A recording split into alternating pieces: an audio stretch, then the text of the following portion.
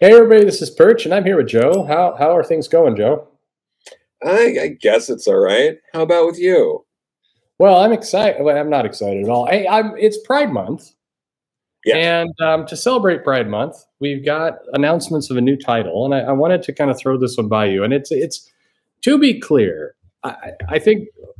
Well, just spoilers. I think we're about to make fun of this article a lot, but It's very possible, yeah. it's very possible. But it's not for trying. So, Iceman as a series. They've tried it before, right? How many solo series? We've got at least two solo series. We had one in like the 80s, right?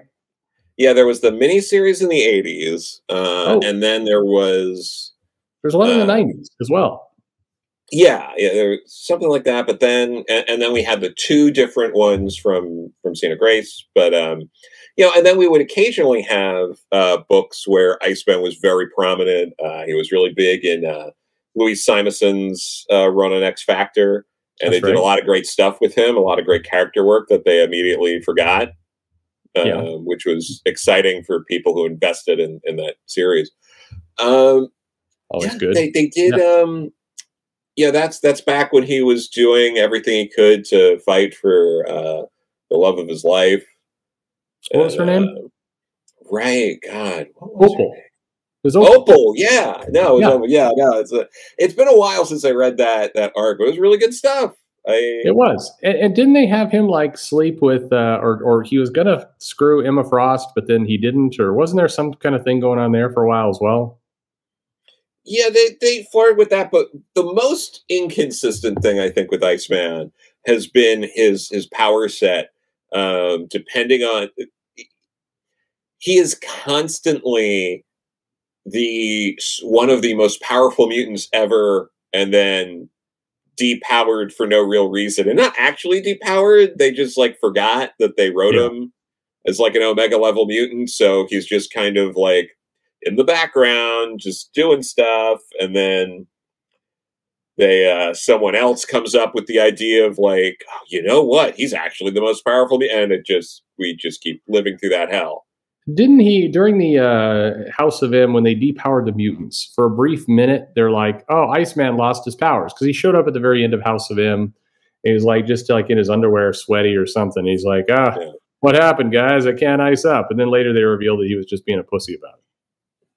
Yeah, and then you had the stuff in there was that kind of one of the more interesting things probably in Chuck Austin's run, which Mhm. we should circle back with Chuck That's a Austin. retrospective in the making. Yeah.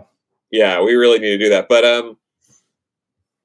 like there was that bit where Iceman's like organs or like he had like a hole in his chest, and he just like covered it up with like the ice, and they were Yep. kind of implying that like, oh, maybe like like he's so powerful that he's like can live, like he doesn't need a human body. Like they were trying to like go there, and then they just kind of stopped. Yeah.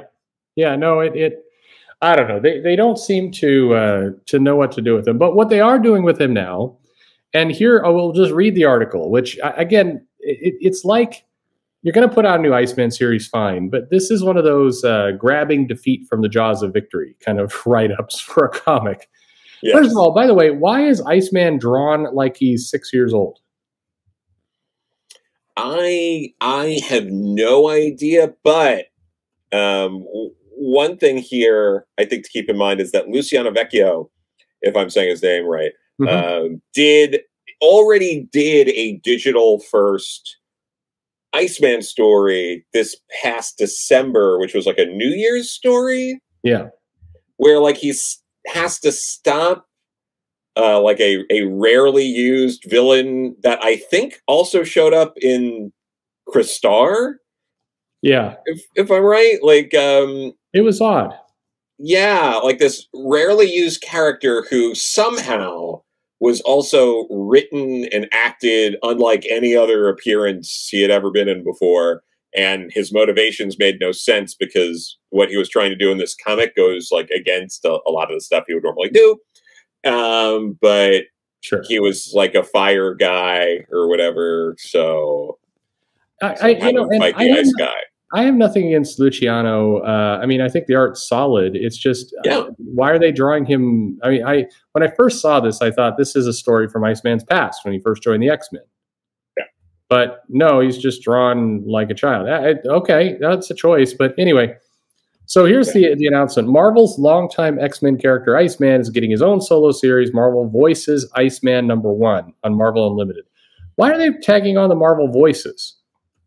Marvel Voices is an anthology series. This is not an anthology. What? Yeah, I don't like this. I don't like that. Like, look, I understand what they're trying to do. This is a hard thing to juggle. It's easy to kind of, be the backseat driver here. Sure.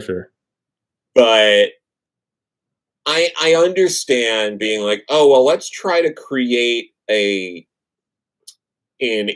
either like an imprint or like something with the trade dress to make it very clear that this is a comic for a certain group, but also the Voices imprint is basically everyone but cis het white guys, I think. It's a non-cis white guy's imprint. Yeah, so I'm not sure, like, because you could do Marvel Voices presents Iceman, but you could do Marvel Voices presents most of the X-Men. I don't understand what's going on. Anyway, it goes on. Marvel announced that Robert Drake Iceman will star in a new 4-part series from writer and artist Luciano Vecchio. The first issue of the series is available to read now on Marvel Unlimited and will continue to roll out weekly on the app. Yeah. The synopsis reads, Bobby Drake has had a big year. Has he? I don't think so. This is the most people have talked about him in a long time. After helping terraform the entire planet of Mars. Okay. I mean, he did do that. What happened? Yeah, I guess, but nobody, like, they didn't build a statue to Iceman anywhere. Yeah, he was one part of a lot of parts of terraforming Mars, and also, I mean, I don't know how you're thinking about this, or people listening, or whatever, but like, I still don't know why the fuck they terraform Mars or what they're doing. I have no idea. There was I don't know, because they wanted a mutant planet. Who knows? Anyway, after helping terraform the entire planet of Mars, he's out to explore what his Omega potential truly means. Hasn't this been the fucking plot of Iceman like at least a dozen times in the last 20 years? He's out to explore what his Omega potential truly means. Like literally, they've done this a dozen times. Oh yeah, no, but also to clarify, yeah, it was another ice demon. That's right. It wasn't a fire demon. Icthalon. Who's shown up and fought such incredible characters like Crystar. Well, thank God we got to the bottom of that one. But yeah, he's vulnerable to fire and all that. That's right. That was what a weird. He's a demon.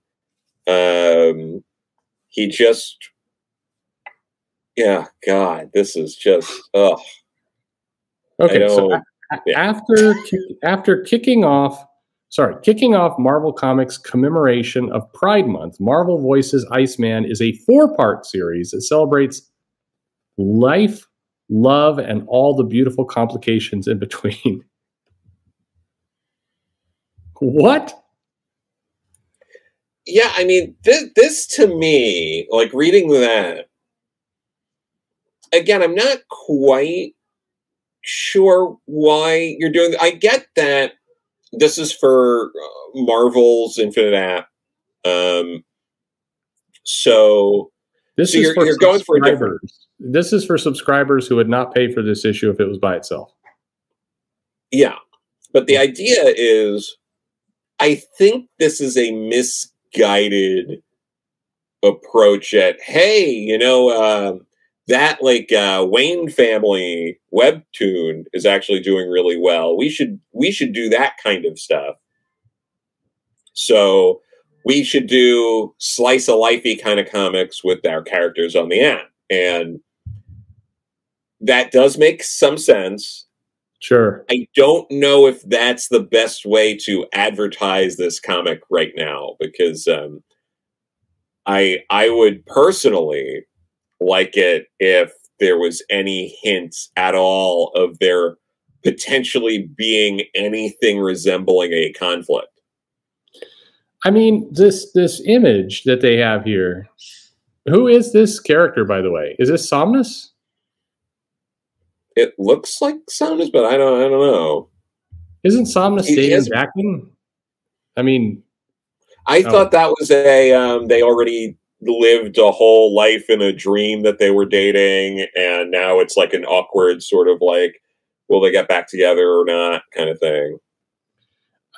this article is so bizarre. So anyway, we've got okay. So basically, during Pride Month, 4 issues, 1 a week of Iceman celebrating life, love, and all the beautiful complications in between life and love, and then Pride Month ends, and it's fuck off, Iceman. Yeah. Okay, so fair enough. And then they talk about, and I love these highlights of Iceman. Created by Stan Lee and Jack Kirby, Iceman first appeared in 1963 as the X-Men #1.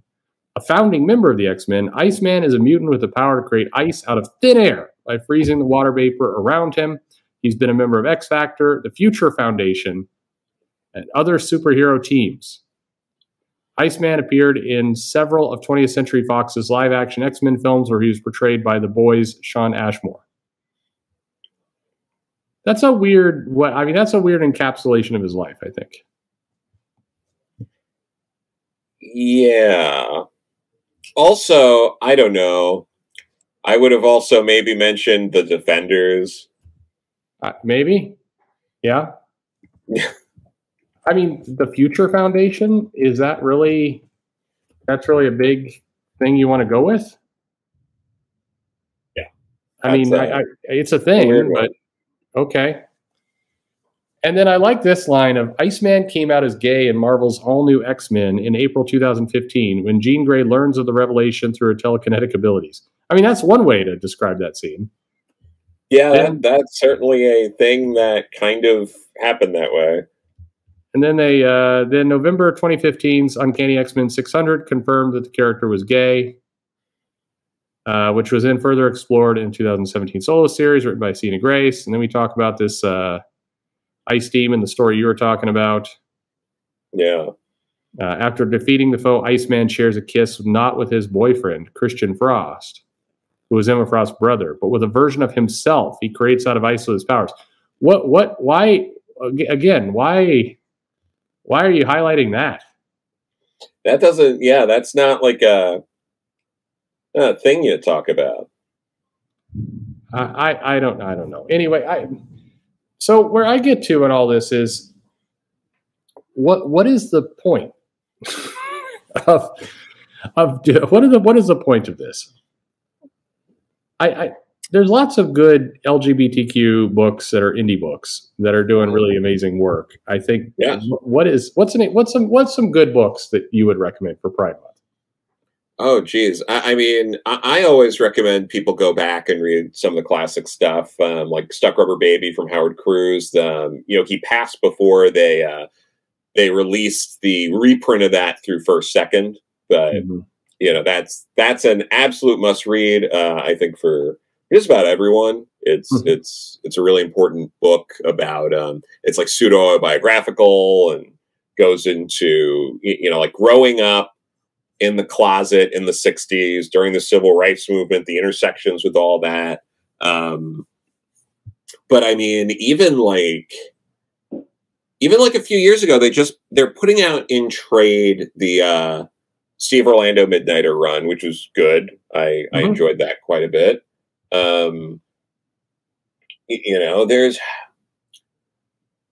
What there are so many things on the do indie these market. books celebrate life, love, and the messy or the beautiful relationships in between? Sorry, beautiful. I'm messing it up because it's so stupid. No, you're fine. But yeah, I mean, all that stuff. I think, what was it like? Blue is the warmest color. You, you know, what was it? Fun Home.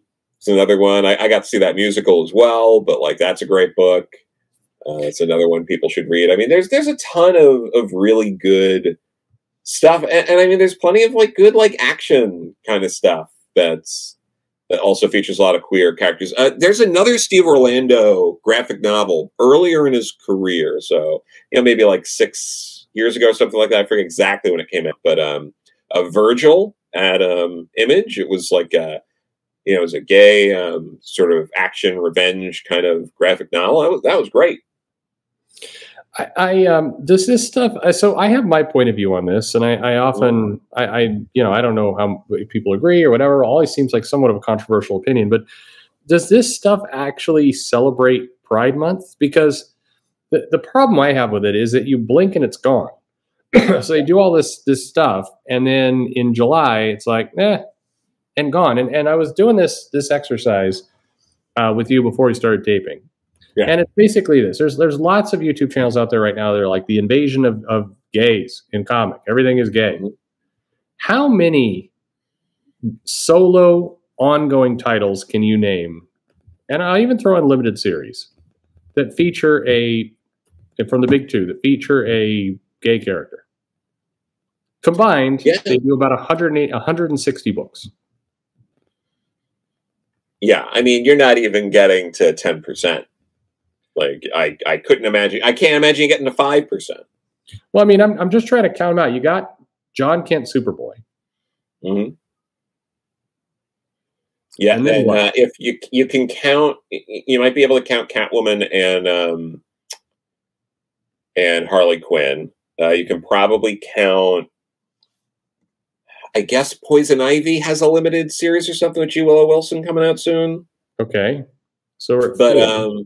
Yeah. So it's like, we're at 4. But part of what makes this complicated is the definitions and all these things, because okay, yeah, there have been times where, for example, DC will kind of maybe imply that Wonder Woman is bi. Yeah. On this same site that did this news announcement, there's a story about how Linda Carter confirms Wonder Woman is an LGBTQ icon. Yeah. But but again, and they said Star-Lord is bi, Hercules is bi. Neither has a title right now. Maybe Cyclops is sleeping with Wolverine somehow, or maybe both of them are just giving it to Jean Grey. I don't know. Is it a throuple situation or what? But I mean, there's characters in there. But here's the thing that kills me is that with all the hype over Pride, by the way, I'm distracted by the fact that there's an ad here for the Squirrel Girl, the Unbeatable Radio Show podcast. Oh, jeez. Did you know this existed? I've never heard of that. Okay. Well, at any rate, they make such a big deal out of this, and yet they're stuck in the weird middle ground where they've got certainly like several of the X-Men comics. You've got characters who are queer in the comic, but they don't really get much to do. They just kind of stand around. And what is that even worth? I mean, like Deadpool is what, pansexual? Yeah, but I don't think, do they even go into it that much? Like, again, it's a whole thing. It's like, do you have to go into it if you have these characters? This is the problem with cynically trying to make a buck off of some of this stuff. Yeah. And that's not just a comics thing. I mean, you go into Target, Walmart, a lot of places this month, you can get, T-shirts, this and that. And and one of the other things about that too is it's not always all cynical. I mean, I know plenty of people who are like, oh, I'm going to get one of these, shirts or pins or something, and I'm going to wear it. Like we picked a day at work where we all, wear it and stuff. And there's nice things that come out of that kind of stuff. Sure. But I think what makes this difficult is everything is different. The way you handle different characters and different backgrounds and different things is different.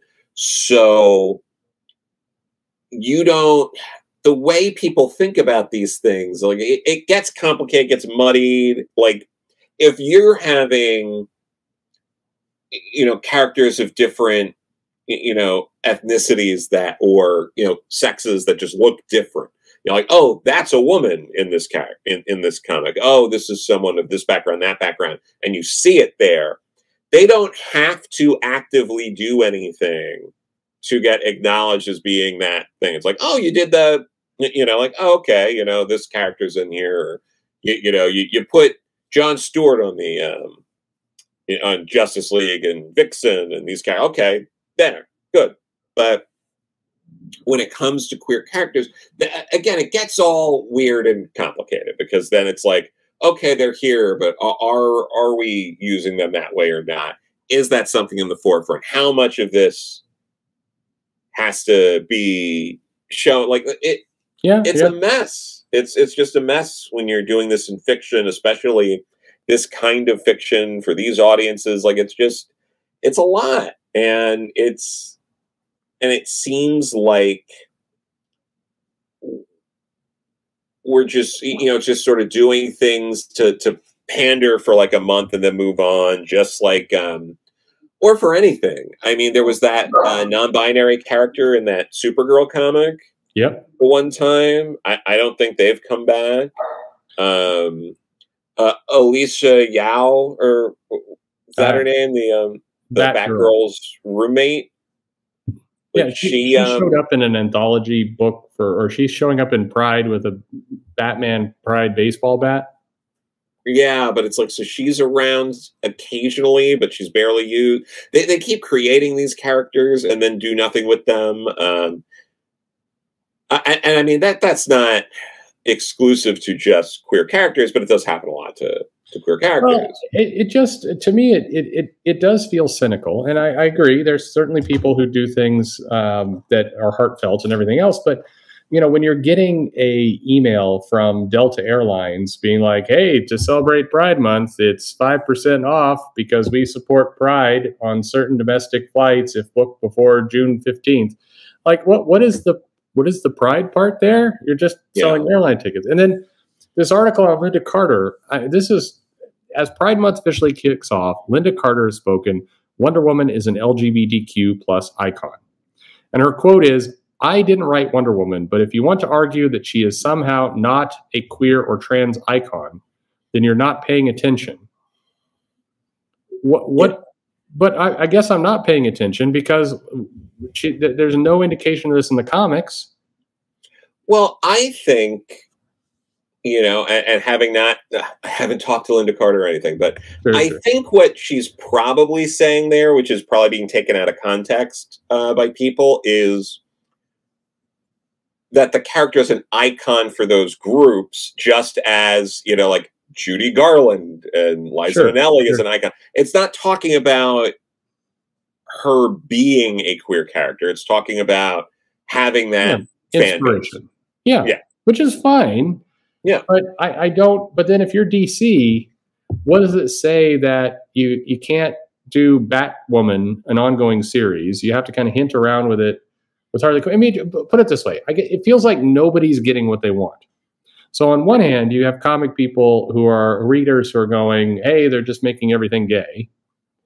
And lots of characters, they're like, hey, Alan Scott, he's gay now. We've revealed it. He's come out. He's and you get these kind of tweets like, he's one of us now. Okay. And then they proceed to not publish any stories with Alan Scott for a year.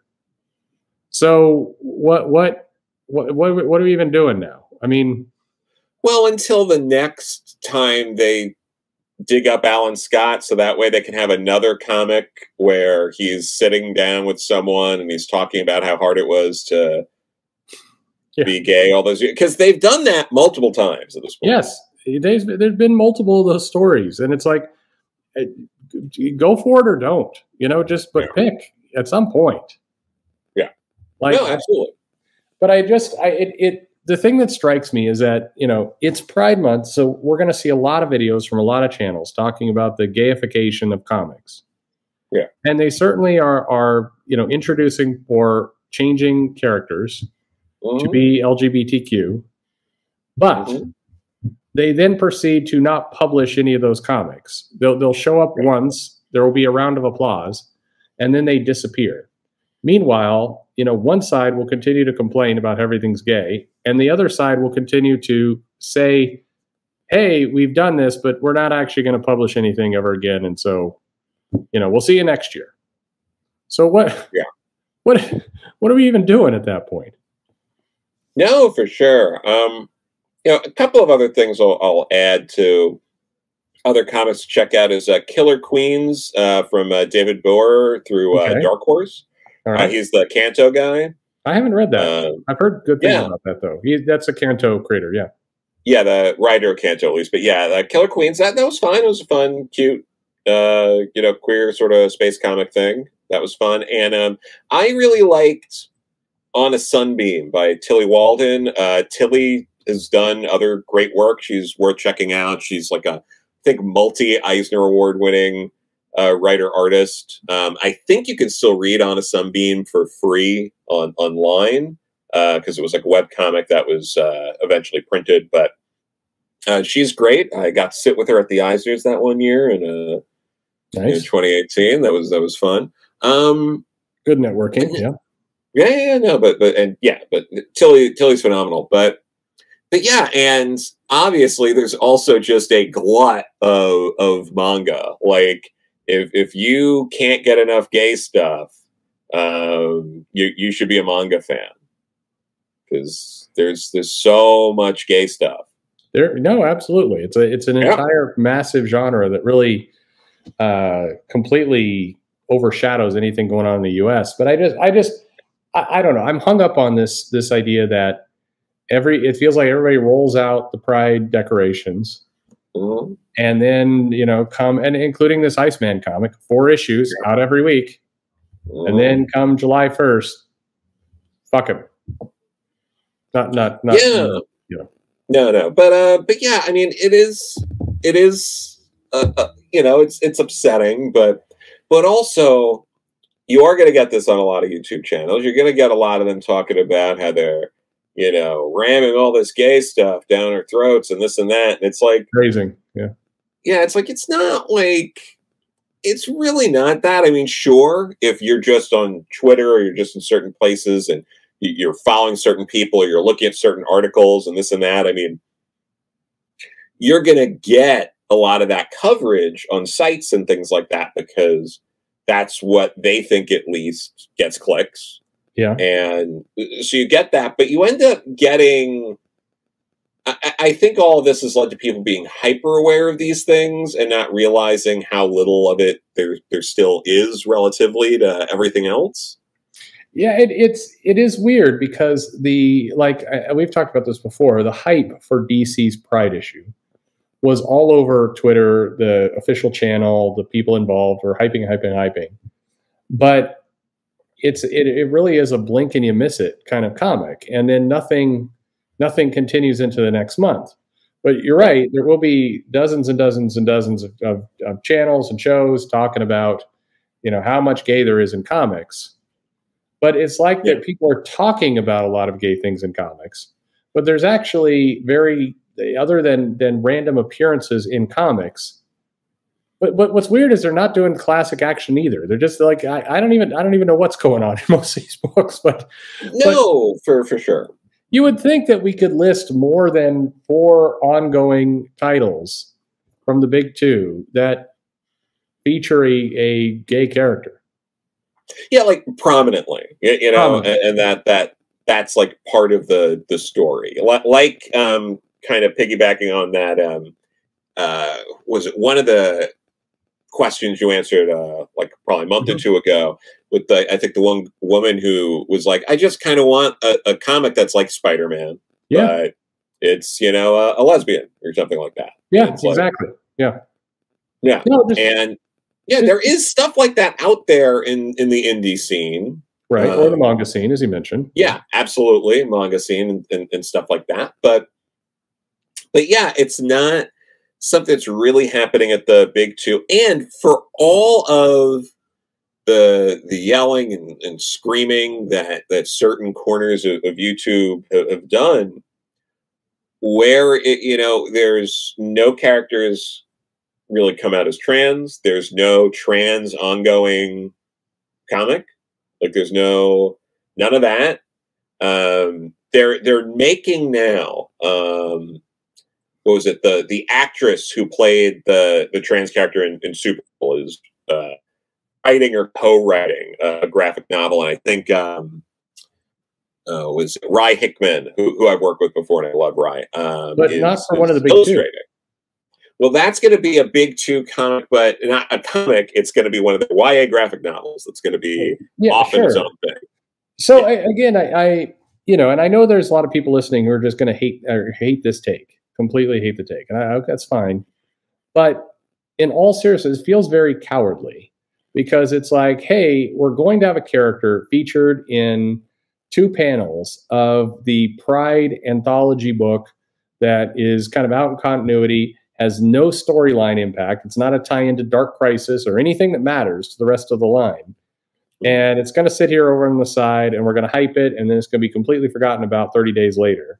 But we're going to take this one panel featuring a trans character. We're going to put it on our Twitter thing. We're going to hype it up continuously. A bunch of people are going to bitch about it.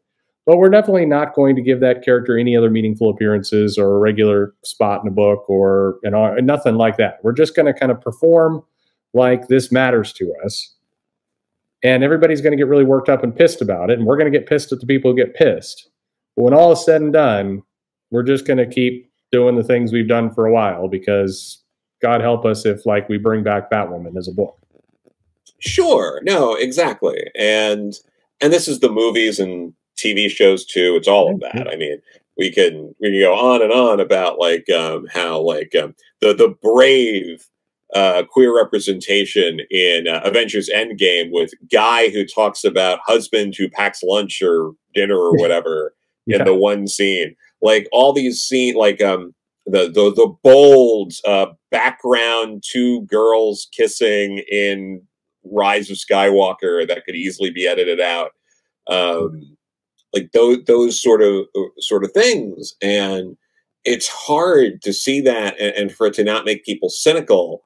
But it's like you were saying, it's like there are people and news outlets that won't shut up about 3 seconds of a movie, and then on the other side, there's people where it's like you're letting 3 seconds of a movie like apparently ruin your entire month based on your video output or your Twitter presence, and it's like, you're not any better than you know. It's just, but it feels like just a cynical game on all fronts. You know, the 3 seconds of 2 women kissing briefly in the Star Wars movie is going to be the worst thing you've ever seen. And meanwhile, over at Disney, you're going to pat yourself on the back like we are LGBT inclusive because 1/2000th of our film featured a brief scene of 2 completely unimportant characters kissing for a second that we edited out in several markets where they don't like that kind of thing.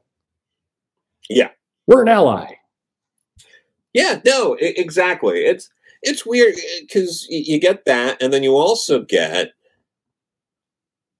like there's a decent amount of people still in 2022 that do have that like weird, it's like you feel like you're taking a time machine back into the 90s. Like when, you know, and I'm not saying that the 90s is some horrible hellscape or anything like that. Just hear me out. I'm just talking specifically in how people talk about, you know, gay characters or gay scenes or anything like that, where, you know, you'll be talking to grown men who are just like I hate that. They got to get all the gay stuff out and this and that. And it's like, I know it's not it's not everyone, but it's a decent amount of people who don't quite realize maybe how offensive they might sound Well, when they're just like, like, I just don't want there to be any gay stuff in this thing. And it's just like, I mean, if you look down to grab your beer and you look back up to the TV, you'll miss that Star Wars scene. yeah, I don't know. I just the joke to me is that, again, nobody is getting what they want. yeah, exactly. So, I mean, I guess we have an Iceman series. The thing, congratulations, Iceman finally gets a comic over on Marvel Unlimited, and I'm sure that will be great. And then, he's exploring his Omega mutant powers just in time for him to explore them again in 2024 when he needs to explore them. So, it's hard not to feel extremely cynical about this stuff. And I keep coming back to, I mentioned to you, Batwoman sold well. Yeah. Back during the New 52. It sold in what would be considered the top 25% of comics. Yeah. Today. And so if you're DC and you're pumping out 30 odd Batman books a month, and you consider yourself a very progressive company that is an ally to LGBTQ people, you know what would be a pretty good ally would be bringing that book back. You got every other Batman book you could possibly vomit out. Maybe you could actually go through with her getting married. I mean, could be an idea. Yeah. The Renee Montoya question. Renee Montoya is pretty popular for a side character in Batman who's not part of the Bat family. It's like, why not bring her back and do stuff with her? I mean, we're getting an Ace the Bat-Hound book. Yeah. I'm just saying, like, at some point, can you really call yourself a progressive company supporting Pride when you're putting out a Batman's dog book, but you're not doing anything with Batwoman? Yeah, or explore the queer nature of Supergirl and Comet's relationship. now, Joe. Well, they're not the same species, but anyway. No, they're not. So, hey, it's not bestiality. If you're a Kryptonian, it's not bestiality.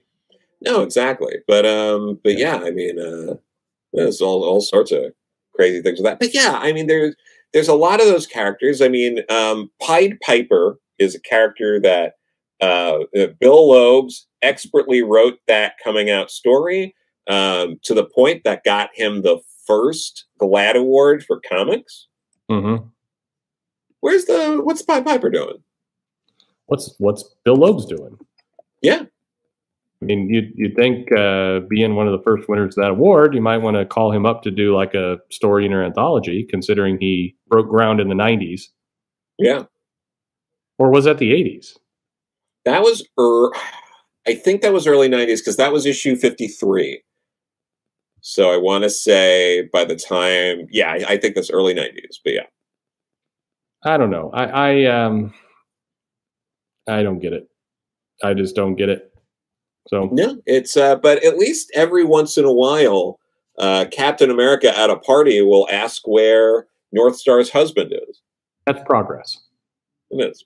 Yeah, that's the kind of progress we need in comics. Well, Joe, thank you very much for talking through this with me. I know it's a touchy subject for some, and it's weird. I just, again, to me, it's like, I do it or don't. But this in between nothing, and I do really get irked at this battle that's been going on. I mean, how long has the YouTube battle against the gays in comics been going? It's like it's been months, years that we've been doing this.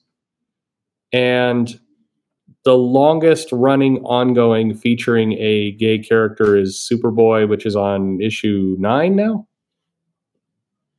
Might be 10 or 11, but yeah, no, that's going. And then technically it might be Catwoman if we're going in that direction. But I think, but again, it's a much smaller number than people act like it is. So you get this weird shouting over each other thing of people who are convinced because of coverage and things like that that somehow every comic is queer now, yelling on one side, and then the other side it's also kind of like, well, it's not really. I mean, you keep pointing to examples of books that happened, but they're not actively happening now. But Yeah, I don't know. It doesn't make a lot of sense to me. All I know is that Batwoman for the first 10 issues sold pretty well. Sold in the 60,000s. I mean, 50 to 60,000. It kind of went up and down, and I'm sure there was some shenanigans going on with overships and everything else. But again, it just seems like there would be a better answer here. Batwoman number one, DC sure. Launched at 72,000 copies. That's really good. Yeah, featuring a gay character back in the age-old year of September 2011. Yeah, no, but yeah, you have that, and then even in some of these X books, it's like, what are we doing with Richter and Shatterstar? Like, it's like, that's a mess. Sure. It's just a mess for no reason. And it's not going anywhere. It's not doing anything. It's like, it's just it's weird how it's spinning its wheels. And it's just kind of like, oh, they used to be in a relationship and now they're not. And now they're kind of friends and now they're doing it. But we're not really seeing Richter and Shatterstar do cool things. No. And I mean, another gay couple, which they went to the big deal of having them get married, Hulkling and Witkin, pretty much in comics only show up when there's some kind of space themed event, and they need to like trot out, be like, oh, this guy is in charge of the scrolls or something. I don't know. Let's. Hey, you remember that they're married, and they could do some stuff, and then they promptly disappear again. Yeah, and I genuinely really like Wiccan and Hulkling. I really like the Young Avengers books that have come out.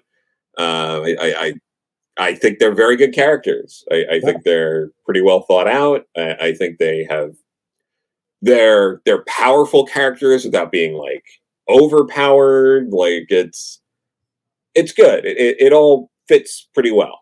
So I really like them, and they don't get used nearly enough.